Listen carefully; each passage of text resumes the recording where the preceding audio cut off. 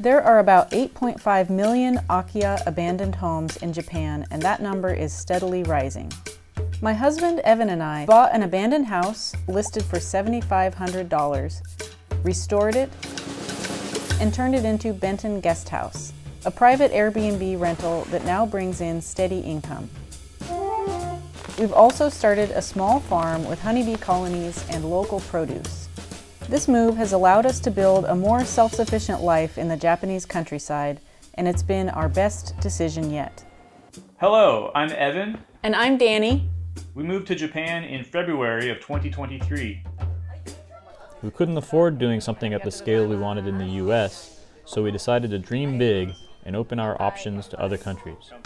Kanpai. I speak Spanish and Japanese, so we narrowed it down to Mexico and Japan. 私はペラペラではないですけど、日本語も少しできますから、それも役立てます。During our research on locations, we fell in love with Omishima Island. We wanted to live in a rural area with mild winters and a steady flow of tourism. We also wanted to be within an hour of a few major cities. The most important reason we chose this location was to have the option of getting the startup visa, a relatively new option which was designed to help foreigners start businesses in Japan. We sold our place in the US during a time that property values had increased, which is what we had to work with in order to start a business here in Japan.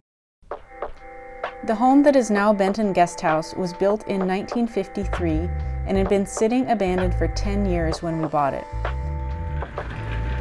We purchased the house for $9,000, $7,500 US for the property itself, and $1,500 in transaction fees. In addition to this, a year after buying the property, there was a $212 one-time real estate acquisition tax and an $80 annual property tax. All told, the renovation, including the rental license, furnishing, and amenities, cost $29,000.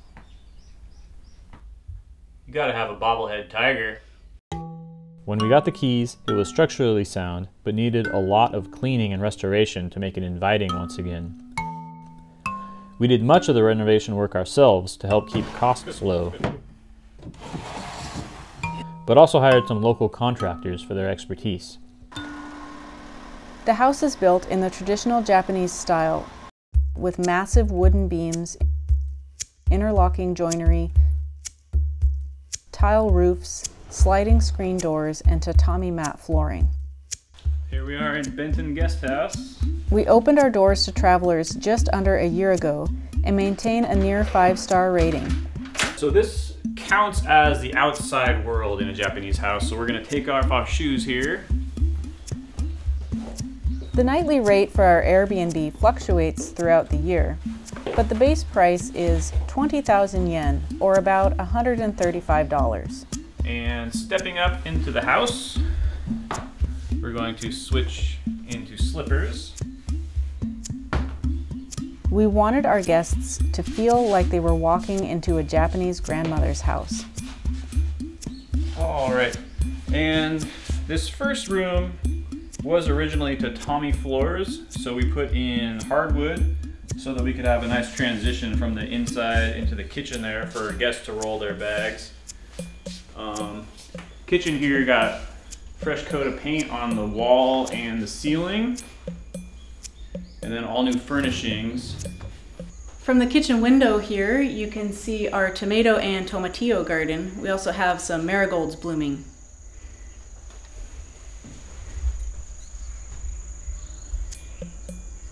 So this is the bathroom, which is functional, but this is one of the things that we plan to close down the guest house and do further remodeling this winter.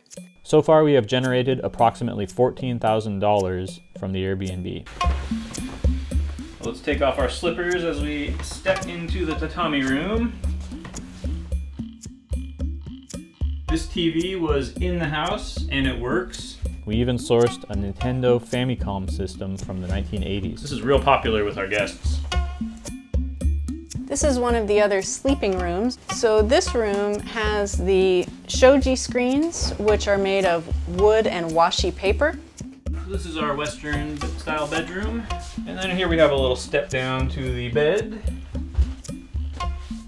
So the ceiling's pretty low, but it's cozy. The staircase is a little steep. Second floor bedroom is really the crown jewel of the house. This is the only room on the second floor, and I think it's both of our favorite room of the house.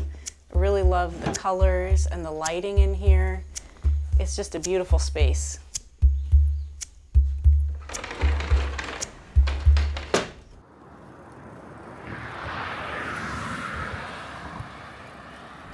Cyclists travel from all over the world to ride their bikes across the beautiful white bridges from Hiroshima Prefecture in the north to Ehime Prefecture in the south.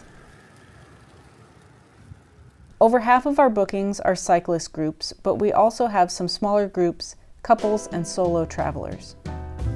The guest house was the first aspect of our business that we put all of our energy into, as it's a clear way to demonstrate financial stability to immigration. All the while, we have been building our small farm.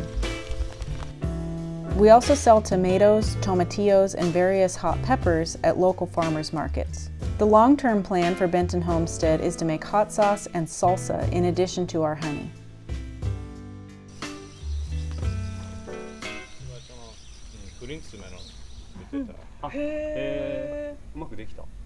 The community has been overwhelmingly welcoming. The second house we purchased just around the corner is where we call home. What are we going to do with this place? This large former inn sat uninhabited for a staggering 40 years. It needs much more work to be fully restored to its former beauty, but we see the potential. At the time of purchase, the price was $18,500 US and included 2 additional plots of unmaintained land, which we're working to rehabilitate. Our rescue cat Pongkan and our street puppy Bosco keep us company, but we also hope to start a family. As we continue to settle into our life in rural Japan, we'll take our time renovating this second house. Omishima felt like home from the moment we arrived. On our budget, it wouldn't have been possible to do this in the United States. 2 foreigners opening a small business in Japan is pretty rare, but more and more people are considering this option. Japan has announced some upcoming changes to the startup visa requirements to entice even more foreigners to apply. At this point, we couldn't imagine living anywhere else.